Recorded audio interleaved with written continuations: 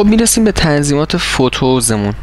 فوتو دو تا قسمت داره، یکی برمیگرده به نرم افزار آی فوتو خودش که اینجاست، یکی هم برمیگرده به دوربینش که اینجاست. این کاملا تنظیم مربوط به دوربین هست.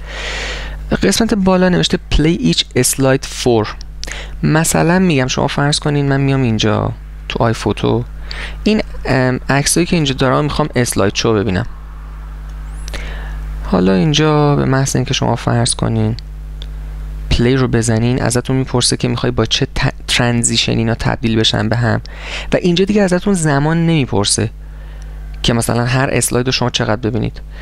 اونو شما اونجا میتونید تعیین بکنین که مثلا فرض کنین هر عکس رو من 3 ثانیه ببینم و هر 3 ثانیه یه بار اینا تبدیل بشه. وقتی هم که تموم شد دوباره برگرده از اول پخش کنه یا نه فقط یه بار پخش کنه. اینم شما میتونید اینجا تعیین بکنید. ریپیتش رو اگر آن بکنید وقتی تموم شد اسلاید شدتون دوباره پخش میکنه، اگر آف باشه که خب نه یه بار پخش میکنه.